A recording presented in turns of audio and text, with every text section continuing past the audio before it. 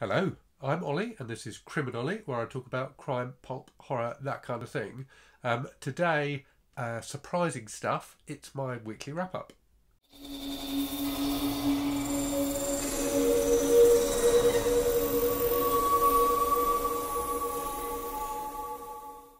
So, why surprising? Well, it's been a bit of a strange reading week for me in that I've read some things that are kind of, I suppose, outside of my normal comfort zone, which I've really enjoyed, and then something that I thought I was going to really enjoy, which I couldn't get into at all.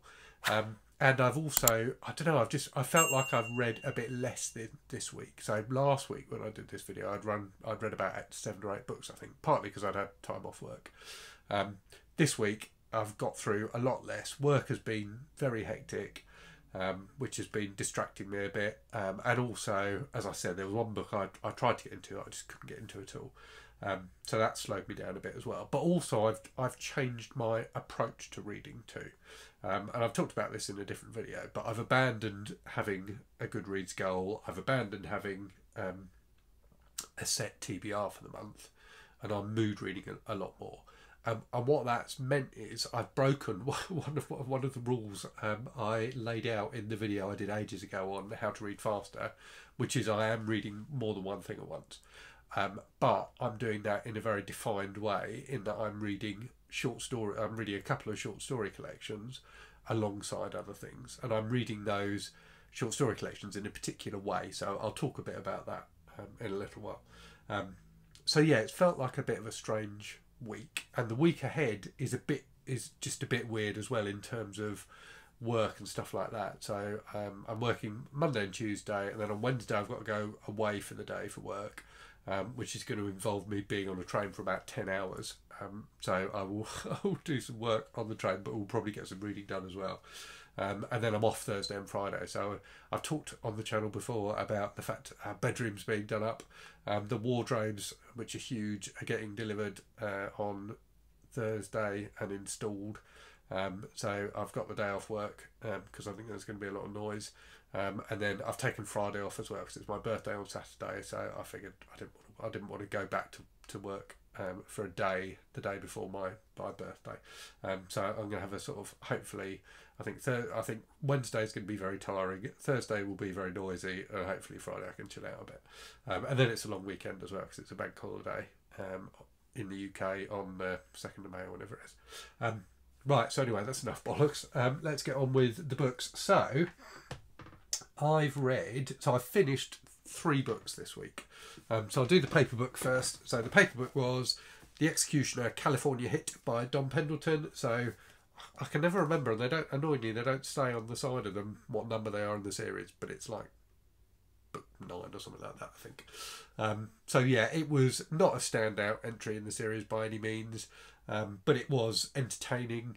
It was fun. So it's Bolan in San Francisco, going up against both the mafia and like the Chinese gangs, teaming up with an Asian American kind of. She's not exactly a federal agent, but she's one of the good guys. So they naturally fall into bed together, but also team up against the baddies. So yeah, it was entertaining. I enjoyed it. So that is very much the kind of thing I normally read. Now, the book I struggled with was this. So The Blade Itself by Joe Abercrombie, which so many people have raved about. Michael K. Vaughan absolutely loved it. Who else raved about it? Somebody else. Jeff's Reid's really liked it as well. So I was really looking forward to reading this, and I just couldn't get into it at all. So, and doubly disappointing because I was doing it as a buddy read with Gareth from Book Songs and Other Magic. So I was really keen to like it and was looking forward to the experience of reading it with him.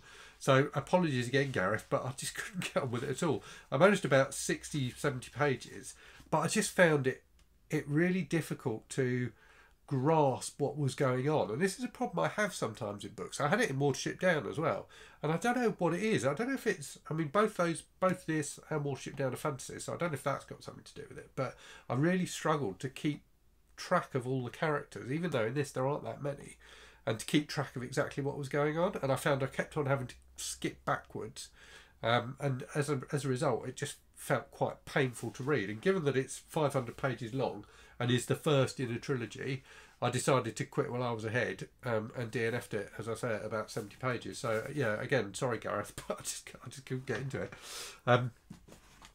So after that, I picked up something completely different, which I really enjoyed, which was Daisy Jones and the Six by Taylor Jenkins Reid. So not the kind of thing I normally talk about on the channel at all. I had read Taylor Jenkins Reid's other book, or one of her other books, The Seven Husbands of Evelyn Hugo, which I really enjoyed as well. So Daisy Jones and the Six is a story about this singer, Daisy Jones, and this band, the Six, who, you know, kind of get together in the 70s and make music, basically. It's quite interesting in that it's told completely as interview snippets. So there's this interviewer going around interviewing people who are either part of the band or, you know, who knew the people involved back in the 70s. And it's, you know, it's got all the stuff you'd expect in a book like that, really. It's got, you know, their rise to success, struggles with drugs, struggles with, you know, with groupies and roadies and things like that. Bit of romance, a bit of unrequited love. You know, it's got some great stuff about the music biz, which I found quite interesting. Yeah, it was just a really entertaining book. I'm not sure it's got any real depth to it, and it's got a bit of a message at the end about you know, about love, you know, finding the right person for you, I suppose.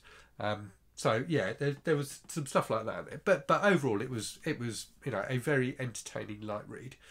So I did enjoy that, and then after that I read something kind of similar in that it wasn't something that you necessarily associate with the channel. So I read, I've forgotten the name of it now. I keep on forgetting the name of this book, The Whispering Dead, by Darcy Coates. So if you don't know Darcy Coates, she's a originally a self-published writer. I think she's Australian, who's become very successful and is now traditionally published. And she writes what people often refer to as cosy horror.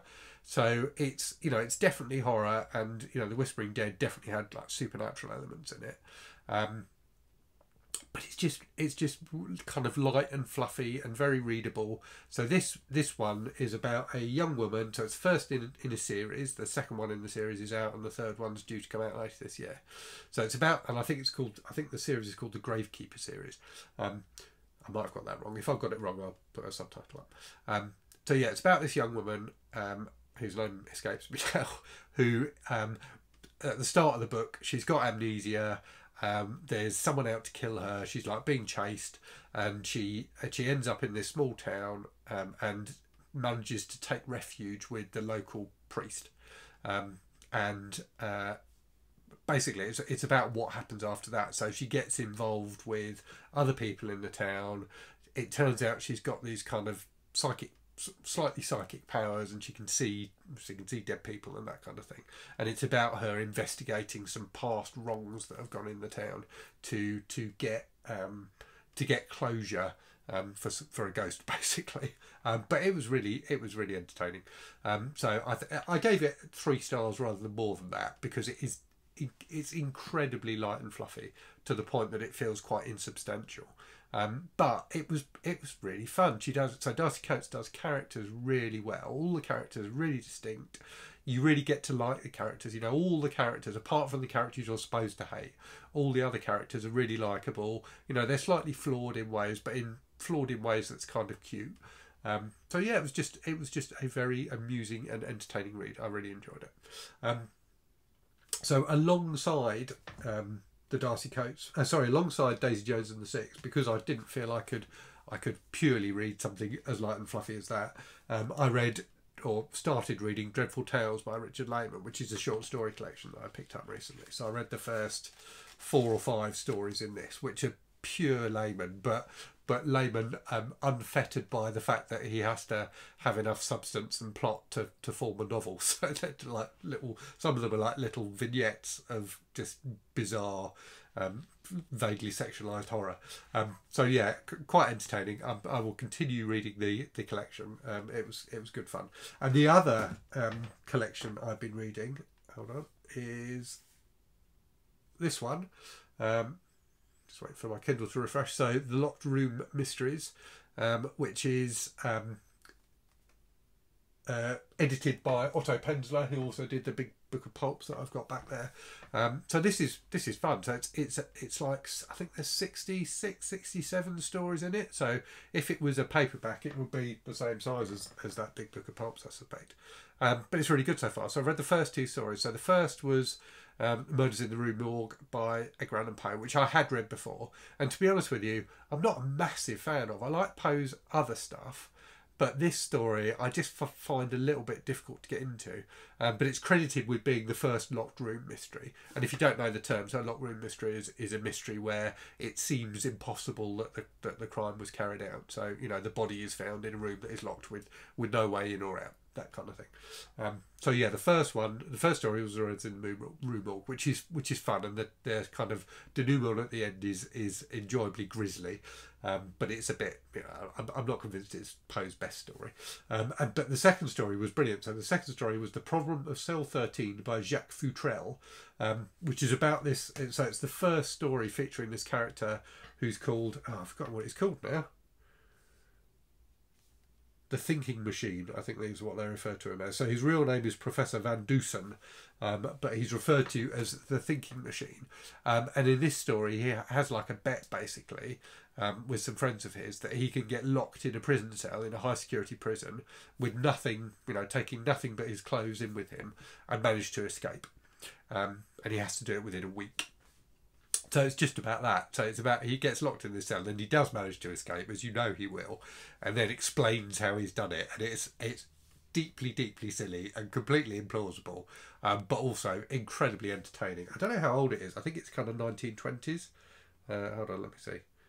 Oh no, 1907. So yeah, so a really old story. First published in 1906. Apologies. So yeah, so a very old story, but really, really entertaining. I really enjoyed it.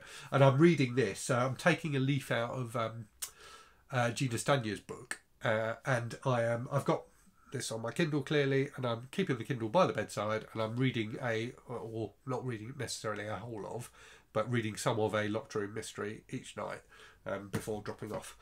So I don't have to have the light on and disturb Mrs. Criminoli, but I can still do a bit of reading. So that's been fun, and I'm enjoying that. And I'm finding that having a short story collection where you can, you know, you make sure you finish a story before you go back to the novel you're reading, so you're not getting torn between the two things, it seems to be working for me as a good way of reading. Yeah, so that's what I've been reading this week. In the week ahead, so I'm currently reading this Autumn Gothic by Brian Bowyer, which Brian very kindly sent me a copy of. So I am, I don't know, about 2/5 of the way through it, and it's really good so far. It's so I've only read his short stories before, read his collection Sinister Mix, which I really liked. This is just bonkers, this book. It's incredibly dark, incredibly violent, incredibly fast paced. You know, the body count already is very, very high, and death comes completely unexpectedly. You know, it comes out of the blue consistently. No matter which characters you're dealing with, no matter where they are, death is just, you know, a page turn away. So yeah, I'm really enjoying it. So it's about a number of different characters. I think there's about 3 different subplots going on at the moment, and it feels like they're all going to converge. So I won't talk too much about it, because I am going to do a full review of it, I think, when I've finished it. But yeah, I'm really, really enjoying it so far. After I've read that, I'm not sure what I'm going to read. I've got a ton of stuff behind me, clearly. I might try and start one of the Piers Anthony Xanth novels that I picked up the other day, or I might read... so I didn't feature this in the book haul I did the other day because it hadn't arrived. But The Omen, the first of the Omen books, has arrived now. So I'm quite tempted to reread that. I've read it years and years ago. So I might read that in the run-up to Horror Mayhem and Garb August, because I'm going to read... I think I'll probably finish the series during Garb August. Yeah, so that's what I've been reading. In terms of channel stuff, so what have we had? Let me get my iPad and see what we've had go up on the channel this week. So I did my Why I Love Horror Sunday Bollocks video last Sunday, which people seem to quite enjoy. I did the Courtier Crisis book tag, which was good fun. I've done a review of Come Closer by Sarah Gran, her kind of demonic possession novel, which I really enjoyed. I've done a couple of book hauls. I probably won't be doing any more book hauls for a while because I'm trying to slow down on the book buying. And I did a library tour of some of my crime books, ones I haven't read yet. So let me know if you haven't watched any of those videos and you like the sound of those, do check them out. In the week ahead, I may do a what is trash video, so I'm definitely going to do one at some point, but I'm not sure exactly when it's going to be. So obviously, you know, we've got Garborgust coming up in August. We haven't done the kind of official announcement videos for it yet, but those will be forthcoming at some point. We've got a fantastic team of hosts lined up, quite a diverse team across, you know, different areas of BookTube. So yeah, looking forward to doing the announcement videos for that. But I think we'll probably do those towards the end of May. But I am going to do a what is trash video, because a lot of people have been asking me, you know, what classifies as, you know, what is classed as trash literature, and the answer is it's kind of up to you to an extent, but there are some kind of pointers you can follow, I guess. So I'm going to do a video on that, just to give people a bit of an idea of what I consider to be trash, but clearly it's a personal thing. So I'm going to do that. I'm going to do the Picture This book tag, which I was tagged in by Greg and other bibliophile Reid, so I will do that one. I've got a review video so it will either be a review of Autumn Gothic if I manage to finish it and get a video filmed, or I've already got one filmed for the James M. Cain book, The Postman Always Rings Twice, so it may be that one instead. And I'll try and do a library tour video as well if I can get some more books down from the attic. And Sunday Bollocks tomorrow, as normal. I don't know what I'm going to do it about yet, but I will try and get something up for people to watch and have a think about. Aside from that, I've reached this morning the lofty heights of 1,300 subscribers, which seems crazily high. So thank you, as always, to everyone who subscribes. I really hope you enjoy the content. Do let me know, you know, in the comments, what you want to see more of, what you want to see less of, what you think I'm doing well and what you don't think I'm doing well. I've got a microphone, so I'm using some of the money I've got from monetization. So I'm getting paid by YouTube now, and I've used that money. Well, I've actually not quite earned enough yet to pay for the microphone, but I'm figuring it'll even out in the end. So I've bought a microphone, so hopefully the quality of the audio in these videos will improve. I had used the microphone on yesterday's video, the book haul video I did, but I found out a way to boost the volume. So hopefully I've done that for this video, and hopefully the volume on this video will be better, and the clarity of the audio should be better as well. Yeah, and also I wanted to say a big thank you to Navi. So I've had my first coffee bought for me. So if you don't know, coffee is a kind of a service, I guess, where people can contribute towards, you know, the work of creators they enjoy. So I've got a coffee page, which is linked in the description for my videos, and Navi very kindly bought me a virtual coffee, so thank you very much, Navi. I do appreciate that. I appreciate, you know, whether people want to contribute via that, or my Amazon wish list is in the description for my videos as well. If anyone wants to do that, either to buy me a book or to buy me a coffee on Coffee, that's amazing. But I certainly don't expect it. All I hope for is that people watch and enjoy the videos, and you know, comment if they're stirred to make a comment. Yeah, but if people want to go above and beyond that, then that's really, really genuinely lovely, so thank you. So yeah, that's it really. So yeah, a bit of a mixed week reading wise, a bit of a funny week coming up with work and things like that, but I will continue to try and get videos out as often as I can. I'll certainly have Tuesday, Wednesday, Thursday and Sunday video up this week. If I can get something done for Monday and Friday as well, then I'll put something up on those days too. But yeah, as always, thanks for watching. Let me know if you've read any of the books I've talked about. Let me know what you're reading at the moment, if you haven't read any of the books I've talked about.